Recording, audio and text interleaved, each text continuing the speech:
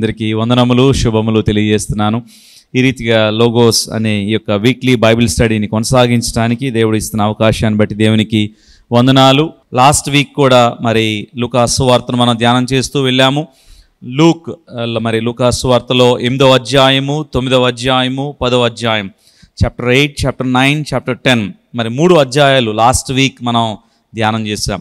యేసుక్రీస్తు వారు తన శిష్యులకు ఎలాంటి విశ్వాస పాఠాలు నేర్పించారో, మరి ఫెయిత్ లెసన్స్ని ఎలా ప్రాక్టికల్గా ఆయన చూపించారో నేర్పించారో మనం లాస్ట్ వీక్లో మనం చూసాం. అది గాలి తుఫాన్ అయినా, అది ఎలాంటి పరిస్థితి అయినా, మీరు వెర్ ఇస్ యువర్ ఫెయిత్, మీ విశ్వాసం ఎక్కడా? మీరు చాలా చూశారు కదా, నాతో పాటు ప్రయాణం చేశారు కదా, ఇన్ని అద్భుత ఆశ్చర్యకార్యాలు చూశారు, చాలాసార్లు మీరు భయపడుతున్నారని చెప్పి యేసుక్రీస్తు వారు శిష్యుల్ని ఉద్దేశించి చాలాసార్లు మరి వారిని బలపరిచాడు, ఆయన ఎంకరేజ్ చేశాడు, ఛాలెంజ్ చేశాడు. ఎలాంటి పరిస్థితి అయినా మీరు విశ్వాసంలో తొలగిపోవద్దు అన్నాడు. లైవ్ విట్నెస్గా రక్తస్రావం గల స్త్రీని దేవుడు అద్భుతంగా స్వస్థపరచడం మనం చూసాం. యాయీరు కుమార్తెను దేవుడు మరి స్వస్థపరచడం చూసాం.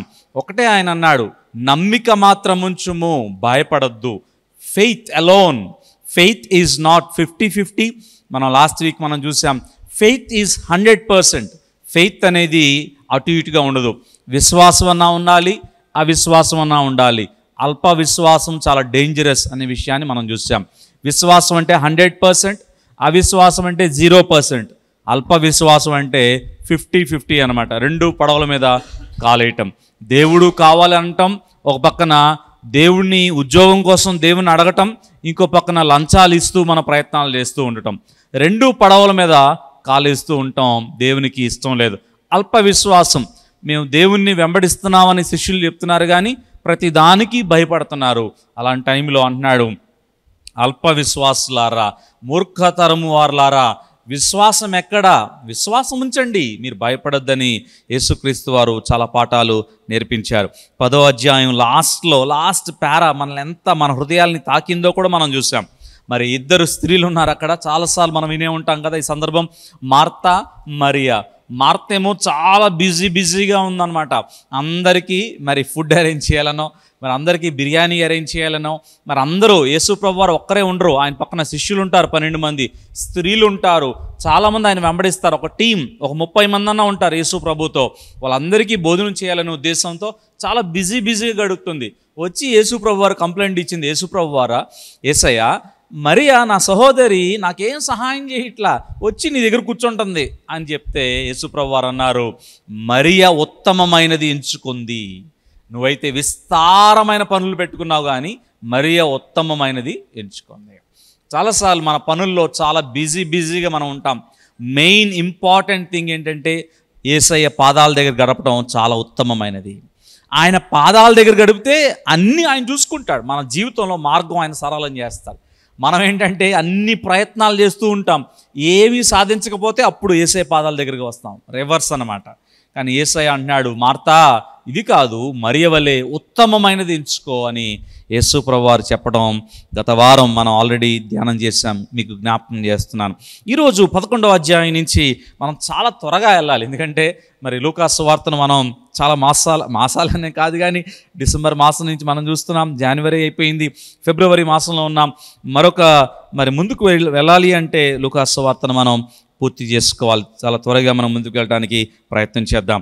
ఈ 11వ అధ్యాయం నుండి కూడా యేసుక్రీస్తు వారు ప్రతి విషయంలో కూడా శిష్యులకు కొన్ని పాఠాలు నేర్పిస్తూ, వారు కొన్ని విషయాలు తెలియజేస్తూ ఆయన ముందుకెళ్ళిపోతున్నారు. చూడండి 11వ అధ్యాయం. ఆయన ఒక చోట ప్రార్థన చేయుచుండెను.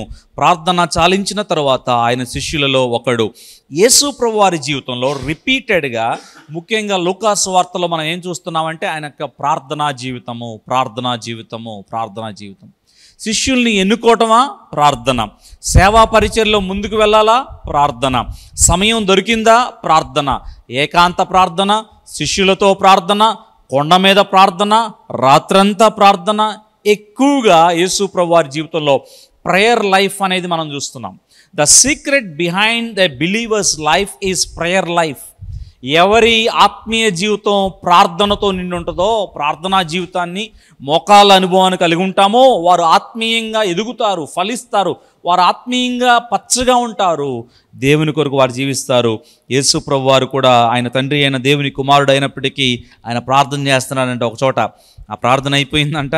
శిష్యులు ఆయన చూస్తున్నారు, ఇమిటేట్ చేయాలి కదా, మరి ఆయన చూడాలిగా, అబ్జర్వ్ చేస్తున్నారు. వాళ్ళు అడుగుతున్నారంట, చూడండి ఏమనుంటున్నారు, ప్రభువా యోహాను శిష్యులకు నేర్పినట్టు మాకు కూడా ప్రార్థన నేర్పించు ప్రభువా, మేము ప్రార్థన ఎలా చేయాలో మాకు తెలియట్లేదు.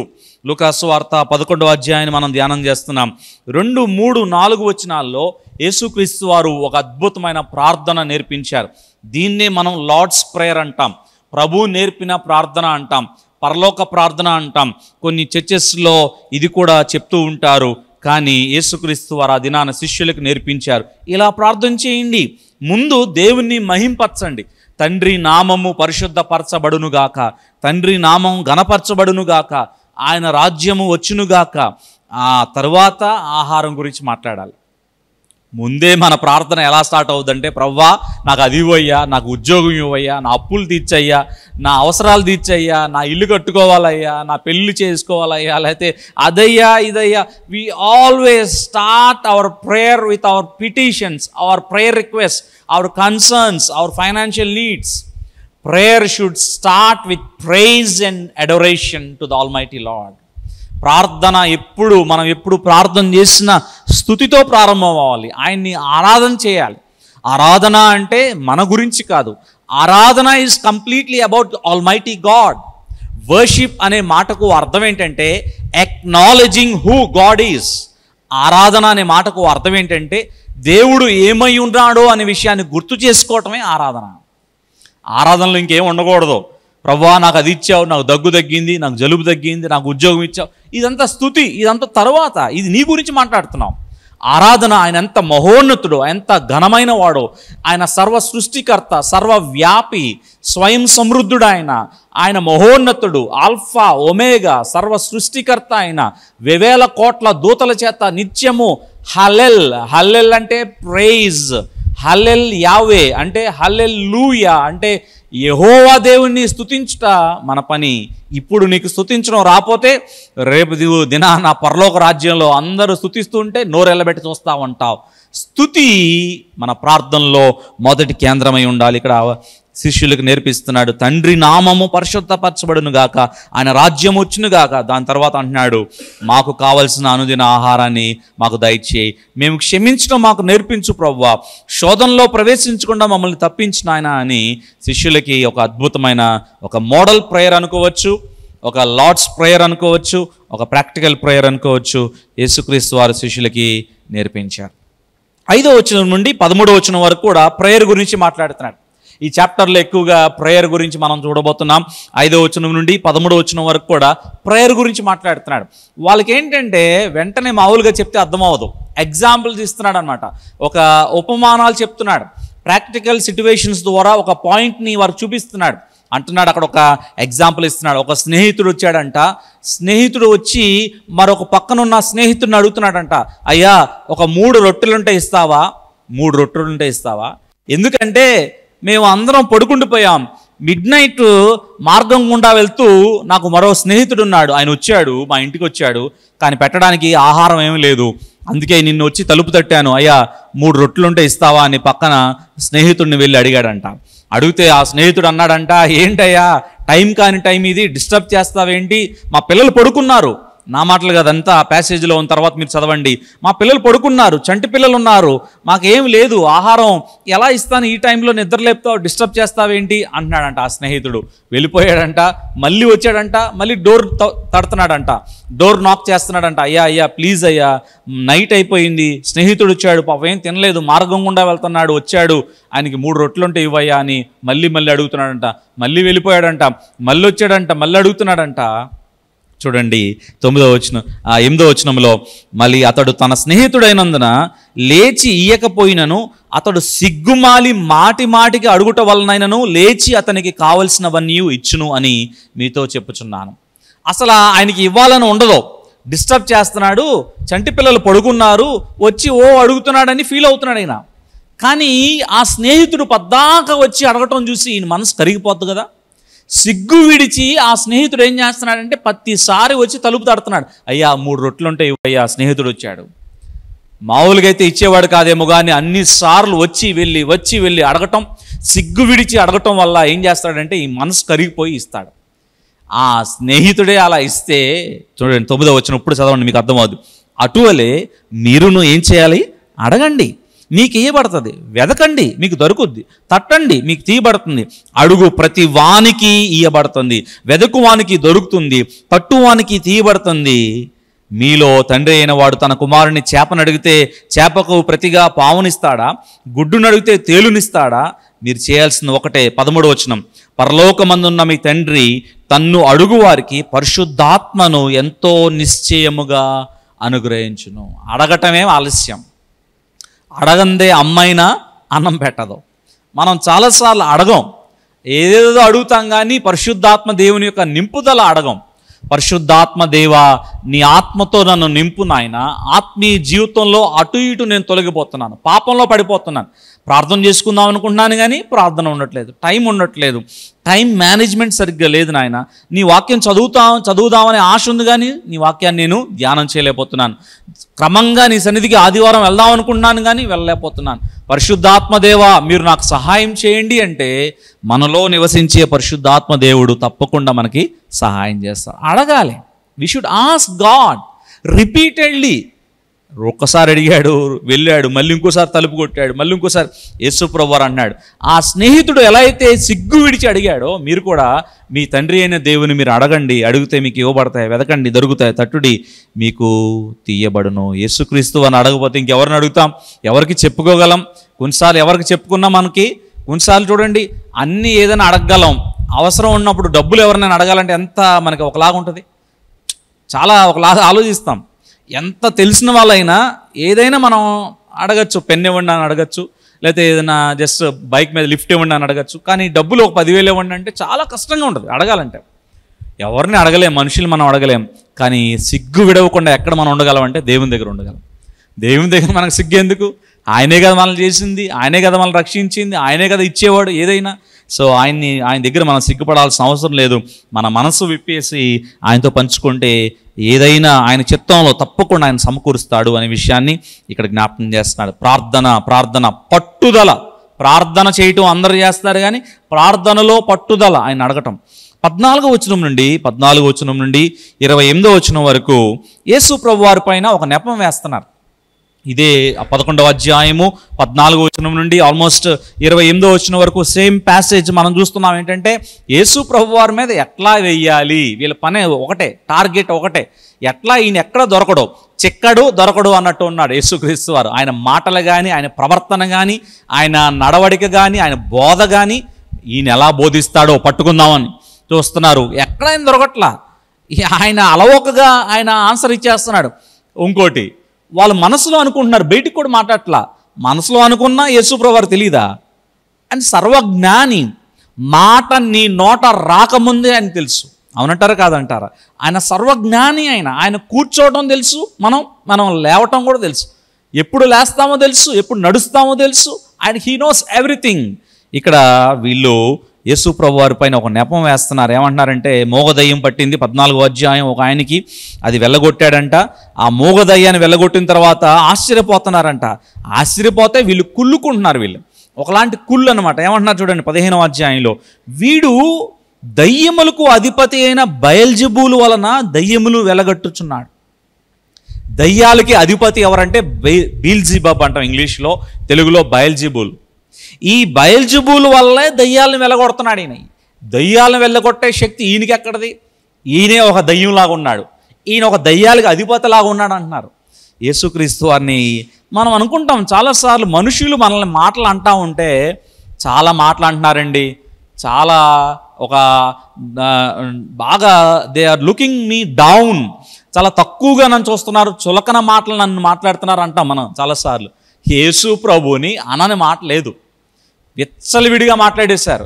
వీడు దయ్యం అన్నారు, రకరకాల మాటలు అన్నారు, అనేక విధాలుగా ఆయన్ని చాలా ఉంది. తర్వాత మనం చూడబోతున్నాం. యేసుప్రభువు ఎక్కడ ఆవేశపడలేదు.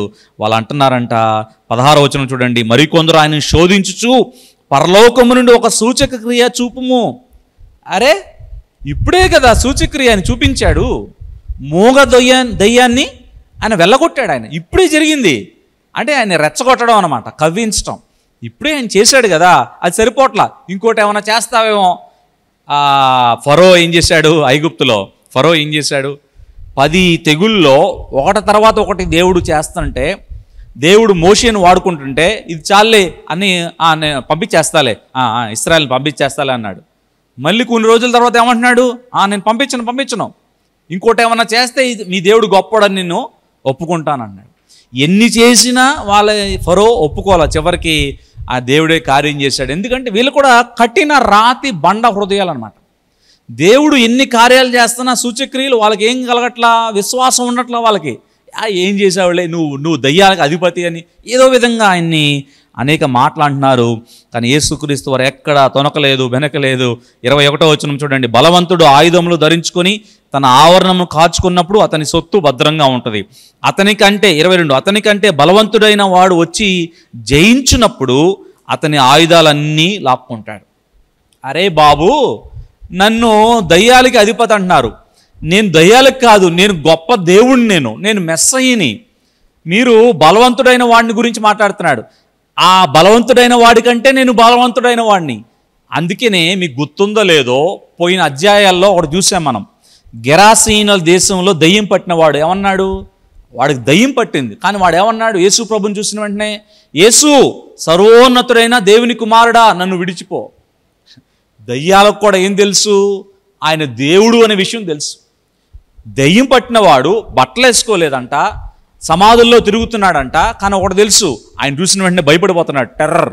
యేసు సర్వోన్నతుడైన దేవుని కుమారుడా నన్ను విడిచి వెళ్ళిపో.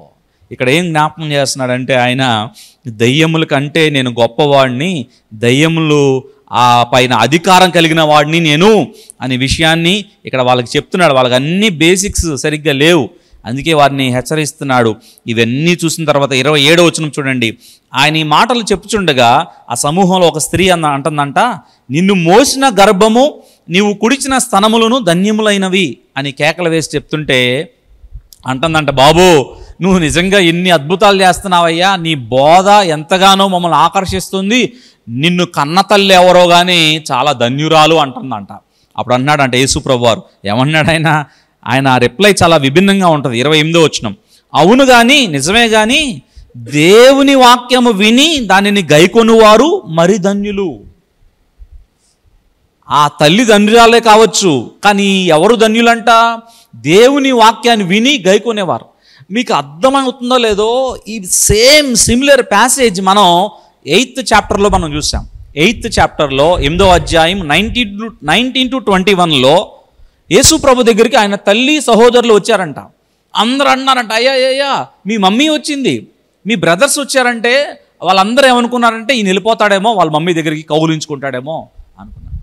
ఆయన అన్నాడు, ఎవరు దేవుని వాక్యాన్ని విని గైకుంటారో వారే నా తల్లియు సహోదరులు అన్నాడు. ఇక్కడ కూడా అదే, నా తల్లి ఓకే మంచిదే, కానీ ఎవరు ధన్యులంటే వాక్యాన్ని విని గైకొని వారు మరి ధన్యులు. మనం కూడా చూసాం, విత్తనాలు విత్తేవాడి ఉపమానం ద్వారా మనం చూసాం. ఏంటి, నూరంతలుగా ఫలించేవారు ఎవరు, వాక్యాన్ని వినేవారు కాదు. వాక్యాన్ని వినటం సైతాన్ ఏం భయపడ్డంట, వాక్యం అందరూ వింటారు. ఇప్పుడు వస్తున్నారు మీరు, అందరూ వాక్యం వింటారు. లేకపోతే చాలా మీటింగ్స్కి వెళ్తాం, వాక్యం అందరూ వింటారు. వాక్యం వినేవాళ్ళంటే సైతాన్ ఏం భయపడ్డాం, అందరూ వింటారు. సినిమా షోలాగా మనం వెళ్ళొచ్చు, సినిమాలాగా చూసేసేయచ్చు, వాక్యం కూడా వినేయచ్చు, వెళ్ళిపోవచ్చు. వాక్యం వినే వాళ్ళని చూసి సైతాను భయపడ్డంట. వాక్యాన్ని విని వాక్యాన్ని పాటించి అన్వయించుకొని వాక్యానుసారంగా జీవించే వాళ్ళంటే సైతాను వణికిపోతాడు. Praise the lord. That's very important. Satan never ట్రెంబుల్స్ at the hearing Christians, Satan ట్రెంబుల్స్ at practical Christians. సైతాను వినే క్రైస్తవులు అంటే పెద్ద భయపడ్డం, పాటించే క్రైస్తవులు, వాక్యాన్ని చూపించే క్రైస్తవులు అంటే వాడికి భయం. అమ్మో వీడు వాక్యం అంటే వాక్యమే, వీడు ముహూర్తాలు పట్టించుకోడు, వీడు దేవుడు అంటే దేవుడే, ఆరాధన అంటే ఆరాధనే, వాక్యం అంటే వాక్యమే, ఏదైనా వాక్యం ద్వారా ఆయన జీవిస్తాడు అని సాతాను ఏం చేస్తాడంటే ట్రెంబుల్ అవుతాడు, భయపడతాడు. అదే ఇక్కడ జ్ఞాపకం చేస్తున్నాడు యేసుక్రీస్తు వారు. 29వ వచనం నుండి కొన్ని విషయాలు ఆయన తెలియజేస్తున్నారు. ఓహో ఇంకా సూచక్రియలు అడుగుతున్నారు మీరు. వీళ్ళేంటంటే ఈ యూదులు ప్రతి దానికి వాళ్ళకి అద్భుతాలు కావాలి. ఎందుకంటే దే నీడ్ ఎవిడెన్స్ లేకుండా వాళ్ళు నమ్మరు అన్నమాట. అంటే బాగా తోమా లాంటోళ్ళు. తోమా ఏం చేశాడు? ఆయన వేలులో, ఆయన గాయాల్లో వేలు పెట్టి చూస్తేనే నేను నమ్ముతాను. చాలాసార్లు అంతే. మనం కూడా తోమా గురించి ప్రసంగాలు చేసేస్తాం, తోమాను తిడతాం. మనం భారతదేశానికి వచ్చి సువార్త ప్రకటించింది ఎవరో? తోమానే. మనందరం రక్షణ పొందామంటే కారణం ఎవరు? దేవుడు ఒక శిష్యుని పంపించాడు మన భయంకరమైన విగ్రహారాధన దేశానికి. ఆయన కేరళ, తమిళనాడు ప్రాంతానికి, మద్రాసు నగరానికి మొట్టమొదటిగా వచ్చి సువార్త ప్రకటించడం వల్లే సువార్త విస్తరించింది భారతదేశంలో. తోమాని నిజమే, తోమాన్లో జీవితంలో ఎంత మార్పు అంటే, తోమా అంటాడు, నా ప్రభువా నా దేవా. తోమా జీవితంలో మార్పు వచ్చేసింది. కానీ ఇంకా తోమా అంటాం. ఇక్కడ చాలాసార్లు ఈ వాళ్ళు ఎవరంటే వీళ్ళ గురించి అంటున్నాడు. 29వ వచనం చూడండి. 29వ వచనం సెకండ్ లైన్. ఈ తరము వారు దుష్ట తరము వారయ్యుండి సూచక్రియ అడుగుచున్నారు.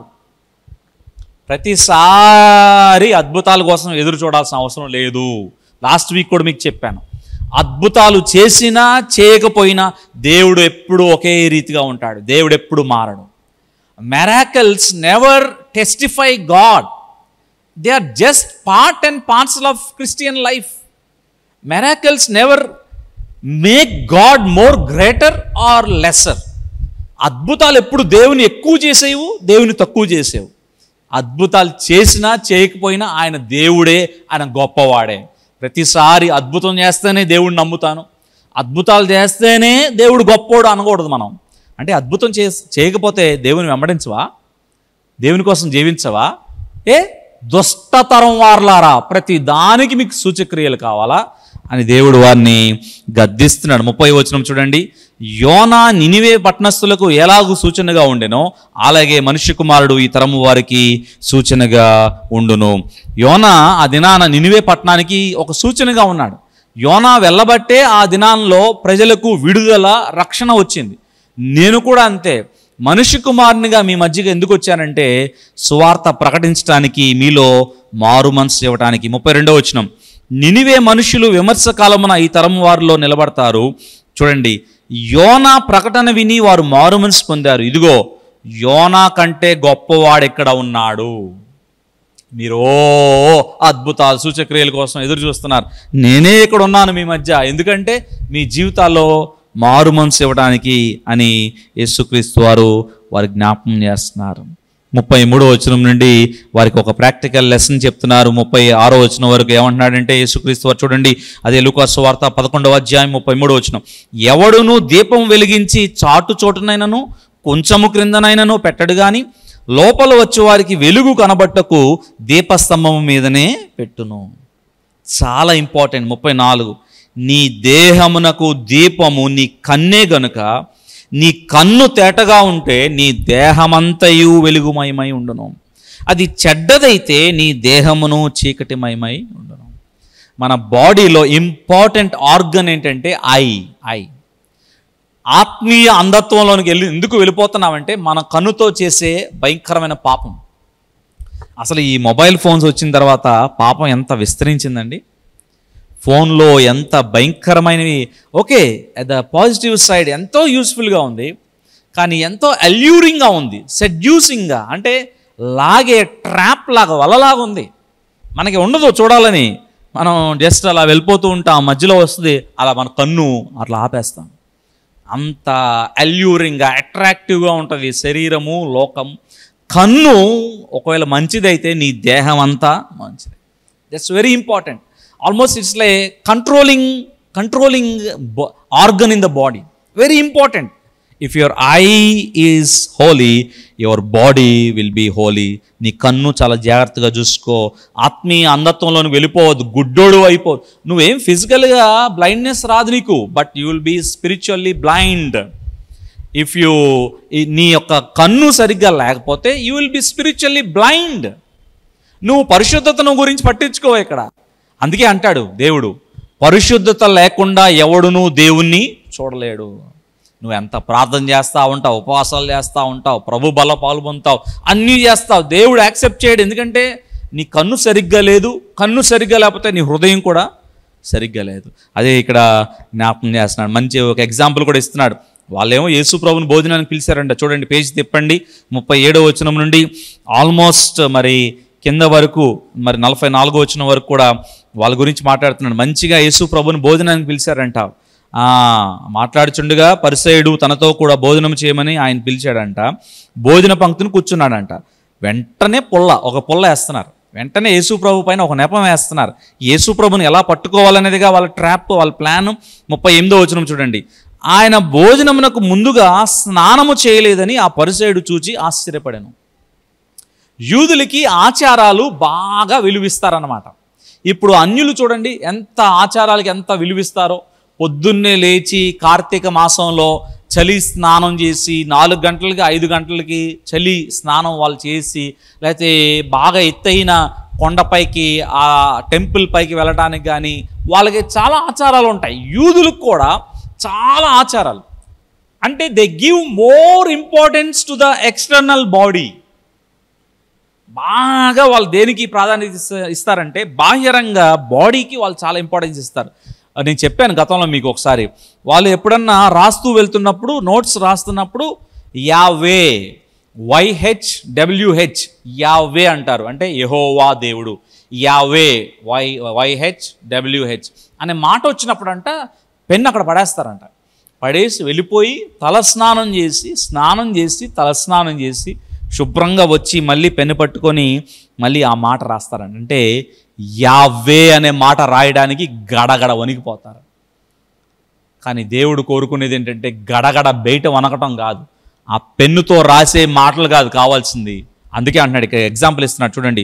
అదే లూకాసు సువార్త 11వ అధ్యాయం 39వ వచనంలో అంటున్నాడు, అందుకు ప్రభు ఇట్లా నేను స్నానం చేసి రాలేదంటున్నారా మీరు? పరిసయ్యులైన మీరు గిన్నెయు పల్లెమును వెలుపల శుద్ధి చేయుదురు కానీ మీ అంతరంగము దోపుతోనూ చెడుతనముతోనూ నిండి ఉన్నది. స్నానం బాగా చేశారు, మంచి సోప్ యూస్ చేశారు, బాగా పౌడర్ కొట్టేశారు, మేకప్లు వేసుకున్నారు, అందంగా మంచి బట్టలు వేసుకున్నారు, హ్యాండ్సమ్ అండ్ బ్యూటిఫుల్గా ఉన్నారు. కానీ హార్ట్ ఎలా ఉంది? హార్ట్ కంపు కొడుతుందంట. మీరు వెలుపల మీ గిన్నె చాలా, మీ పల్లెము, మీ ప్లేట్, మీ బౌల్ చాలా నీట్గా ఉంది, అబ్బా షైనింగ్గా ఉంది. కానీ లోపల దోపుతోనూ చెడుతనంతోనూ నిండి ఉన్నది. God never looks at external things. మనుషులు లక్ష్య పెట్టువాడిని దేవుడు లక్ష్య పెట్టడు. మనుషులు పైరూపం లక్ష్య పెడతారు. మనం కూడా అంతే కదండి. చెప్తాం కానీ దేనికి వాల్యూ ఇస్తాం? బయట వాటికి వాల్యూ ఇస్తాం. కారులో దిగినోడికి ఒక గౌరవం, సైకిల్ మీద వచ్చినోడికి గౌరవం. మాట్లాడండి, నిజాలు చెప్పండి, ఇక ప్రాక్టికల్గా మాట్లాడేద్దాం. మంచి టక్కు సూటు బూట్ వేసుకున్నవాడికి రండి ఫస్ట్ రోలో కూర్చోండి సార్ మీరు. అదే మామూలుగా సామాన్యంగా ఒక టీషర్ట్ వేసుకుని లేకపోతే పిచ్చి చింపురు జుట్టుతో వచ్చిన వాడిని పెద్దగా బాబు అటు కూర్చోవా వెనక అటెళ్ళు. ఎంత దేవుని బిడ్డలో అయినా మనం డిఫరెన్షియేట్ చేస్తాం. It's human nature, tendency. కానీ దేవుడు ఇక్కడ చెప్తున్నాడు, బయటది నేనేం చూట్ల. మనుషులు పైరూపాన్ని లక్ష్య పెడతారు కానీ యెహోవా హృదయం. మీరు బయట బాగా మేకప్ చేస్తున్నారు, బయట action you are good actors అంటున్నాడు. ఇక్కడ కింద చూడండి, అవివేకులారా 40వ వచనం, వెలుపలి భాగం చేసిన వాడు లోపటి భాగం చేయలేదా? మీకు కలిగినవి ధర్మం చేయండి, మీకు అన్నీ శుద్ధిగా ఉండును. 42 చూడండి. అయ్యో, బాధపడుతున్నాడు ఆయన. అయ్యో, సారీ, వెరీ సారీ. పరిసయ్యులారా, మీరు పుదీనాలోను సదాప మొదలైన ప్రతి కూరలో కూడా 10వ వంతు చెల్లిస్తారు కానీ మీకు న్యాయం లేదు, దేవుని ప్రేమ మీలో లేదు. వాటిని మానద్దు, వాటిని ఇవ్వండి, దశమభాగం ఇవ్వండి, 10వ వంతు దేవునికి ఇవ్వండి. కానీ ఇవి చాలా ఇంపార్టెంట్. సదాప లేకపోతే జీలకర్ర, చిన్న జీలకర్ర, అంటే జీలకర్రలో కూడా దశమభాగం అంట. ఎంత గుడ్ యాక్టర్స్ చూడండి వీళ్ళు.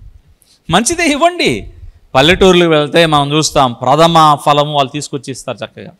అది బీరకాయలు పంట వస్తే బీరకాయలు తీసుకొచ్చి, సొరకాయ అయితే సొరకాయ, ఒకవేళ దూడ ఏమన్నా వస్తే ఆ జున్ను ఏదో అంటారు కదా, ఈయనదేనా మరి నాకు తెలియదు, మీకు ఆ జున్ను పాలు తీసుకొచ్చి మొదటిగా దేవుని, వెరీ ఇంపార్టెంట్, అది చేయండి. కానీ దానికంటే ఇది చేయండి. దేవుని ప్రేమను విడిచిపెట్టద్దు, న్యాయాన్ని విడిచిపెట్టద్దు.